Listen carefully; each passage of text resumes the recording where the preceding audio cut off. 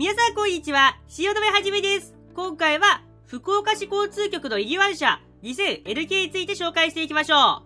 う。この電車は文字通り福岡の市営地下鉄で活躍しています。ですがやっぱり一部ちょっと古くなっていたのでリニューアルしました。そして投稿日の今日からその N がつくようにリニューアル車、この電車が営業運転を開始しました。この電車って結構面白い要素が多く、しかも結構突っ込むべき点も多かったりするんで、皆さんに紹介していきましょう。このチャンネルでは、鉄道の話をなるべくわかりやすく、それでいて深いところまで紹介していきます。興味があったらぜひチャンネル登録して、私と一緒に知っていきましょう。では早速行きましょう。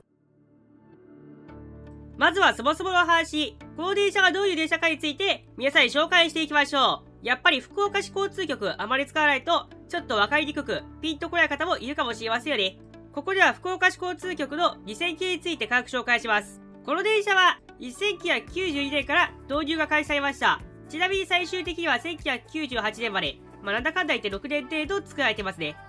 ただこの電車って、なんか6年間かけて作ったのに、実際できた編成数はたった6編成36両。結構割と期間の割には数が少ないと思いますよね。一応ちゃんと理由があります。もともとこの電車っていうのは、箱崎線とかあとは空港線に導入するつもりでした。当時は空港線開業してませんでしたが、この電車の導入前後で空港線は開業しています。空港線といっても距離はだいたい3キロから 3.5 キロぐらいでしょうか。そんぐらいでそんなに長くありません。ただとはいえやっぱり空港直通だったりとか、あとは地下鉄の増発、こういうことを考えると、電車がもうちょっと欲しかったですよね。他にはちょうど、この2000系の先輩、1000系も登場していましたが、できてからだいたい10年ちょっとでした。実際この電車は1980年から作られていますが、その一方で、2000系については1992年。大きく考えても12年差です。ただ結構この12年で、1000系から2000系更新する際に、かなり進化できる点があったんで、2000系ではこの進化できる点を採用しました。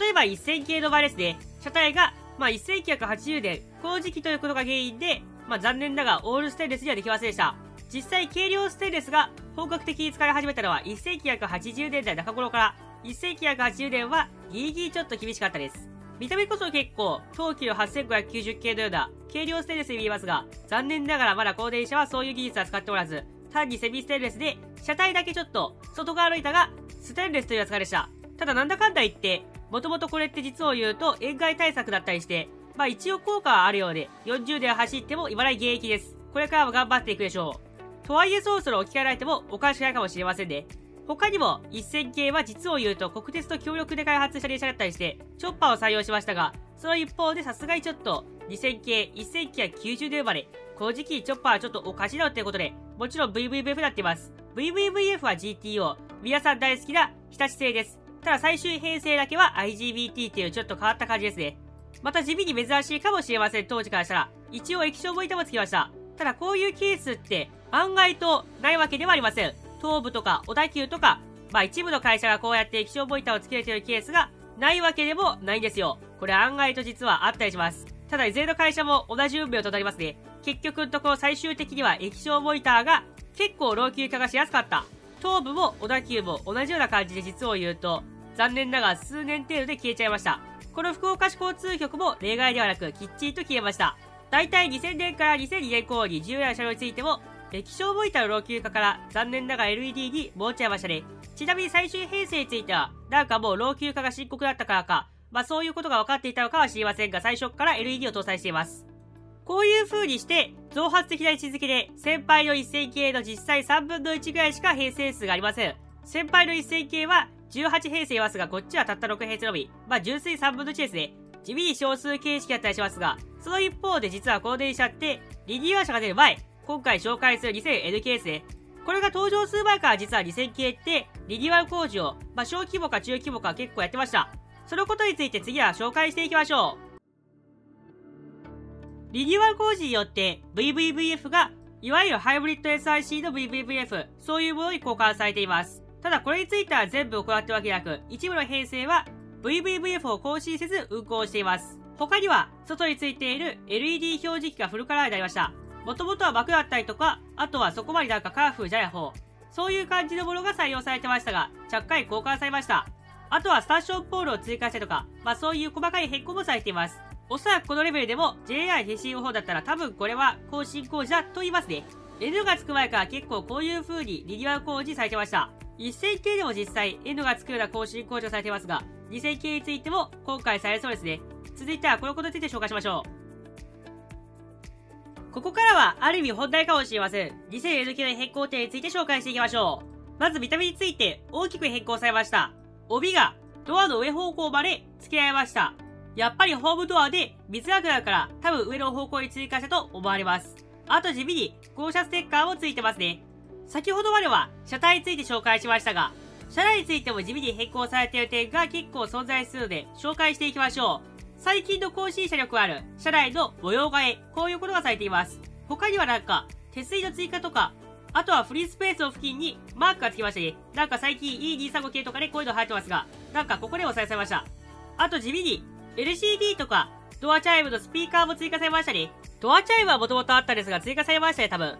まあ一般的にはドアチャイムって言ったら、スピーカーって LED 表示器とか液晶モニターの場合はその液晶モニターの表示器の中に埋め込まれているという感じが多いですが、今回は結構珍しく、なんと天井部のスピーカーになりました。しかもこれは独立した感じで、頭部1番系系列とかにあった、いわゆる、なんか放送装置のスピーカーを使ってドアチャイムを鳴らす、こういう感じじゃなく、完全に独立したドアチャイムのスピーカーが天井につくという、結構珍しいケースだと思います。おそらく液晶モニターが導入されるから、それに合わせてドアの上の部分が交換されますよね。もしかしたらそこのドアチャイムのスピーカーが、ちょっと交換されちゃって消えちゃうから、ドアの上の方向に設置した、そういう可能性もあるのかもしれません。ちなみにドアチャイムの音程は変わらず西部と同じ感じですね。またこの電車って地味に液晶モニターが復活しているのも面白い点と言えます。一旦ちょっと液晶があまり良くなかったからやめた。そのはずなのに、結局のところまさかの復活、20年くらいでしょうかね。まあそれぐらい越しに復活しました。おそらく多分液晶モニターの質がちょっと、当時はあまり良くなかったんで、そういうことがきっかけかもしれませんが、さすがに2、30年も経過すれば、確かに液晶質は良くなります。当時は結構すぐ壊れやすかったけれども、今現在は結構いい感じに修復された、こういうことも影響しているのかもしれませんね。こんな感じで、まあ実際はもともと、ちょうど2010年後半頃からちゃっかりと、仮リニューアル、フルカラー LED 化とか、あとは、いわゆる VVVF の更新とかそういったことも結構してました。正直これって、JR 西日本からしたら、もう完全に更新車という扱いです。てか、下手したら東の更新より全然レベルが高いです。一部編成は VVVF を交換していませんが、とはいえ元から結構見た目含めて若干修正が入っているので、まあリニューアルしたって言われるとちょっと雰囲気は薄いかもしれませんが、液晶モニターの増設とか、あとは化粧板の張り替えとか、まあ確かにリニューアルといえばリニューアルっていう感じがさらにします。特別なんか変わった感じっていうのは若干薄いかもしれませんが、これから 2000N 系の大規模リニューアル、これをしていく際に、これまで GTO で放置された編成も、おそらく SIC-VVVF に交換されていきます。ハイブリッドのままですが、もしかしたら将来はフル SIC の MOSFET になるかもしれませんね。これに合わせて、音鉄等を中心に結構人気が高い日立の後期の GTO の VVVF、こちらは残念ながら消滅しそうです。記録はお早めに。